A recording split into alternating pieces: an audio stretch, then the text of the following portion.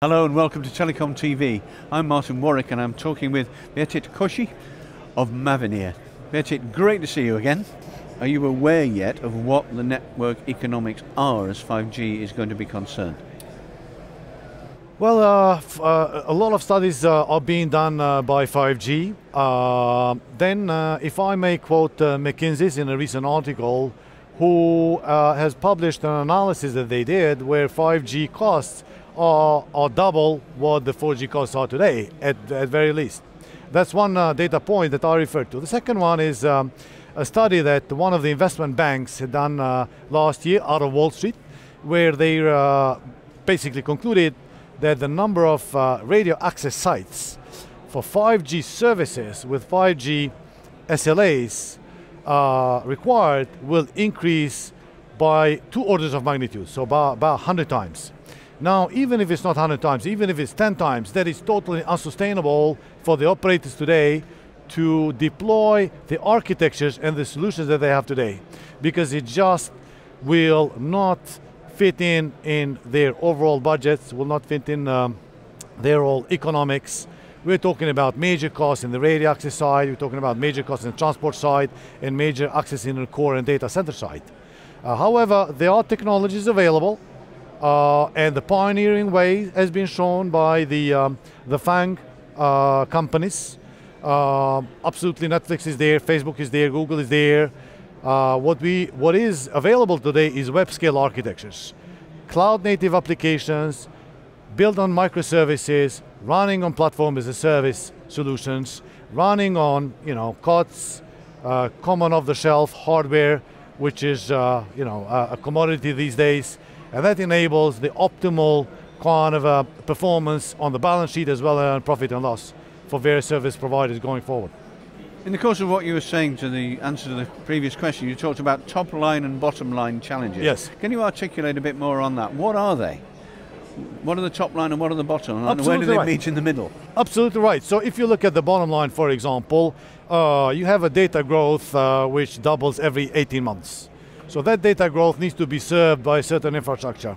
Today that infrastructure consists of dedicated boxes or at least some software which runs on a kind of a dedicated isolated hardware. That means that service provider will spend an awful lot of capital expenditure. With capital expenditure, then we're talking about the increased footprint. Increased footprint means higher rental cost, higher utility cost, higher operational cost, higher support costs. So just from that CapEx and OpEx perspective, you grow exponentially as well.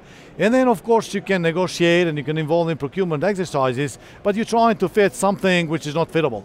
Whereas as an engineering community, we need to look at innovative solutions. So if it is possible for one of the web scale well-known brands to run, for example, the entire operation in Asia Pacific with 35 people, why is it not possible for a telco operator to do that?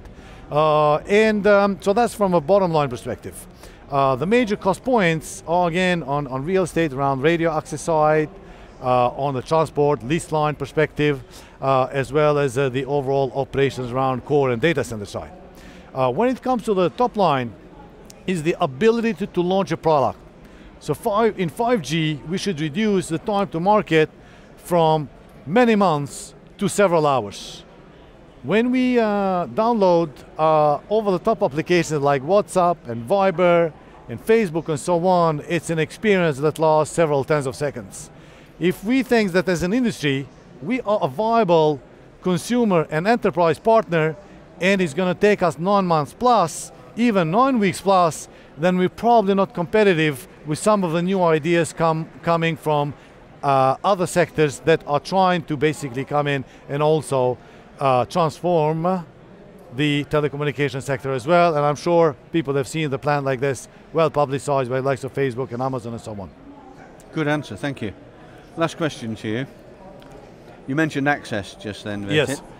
How important is virtualization in access for operators as they go along the road to 5G? Virtualization in access is critically to ensure economically viable network architectures of 5G. I would argue that it's even the case for 4G right now, but for 5G, absolutely critical. There was a lot of hesitance in the industry about virtualizing voice-related network functions, but we have done that since 2013, and Mavenir was actually the first company to conclude that contract with a large operator in Germany.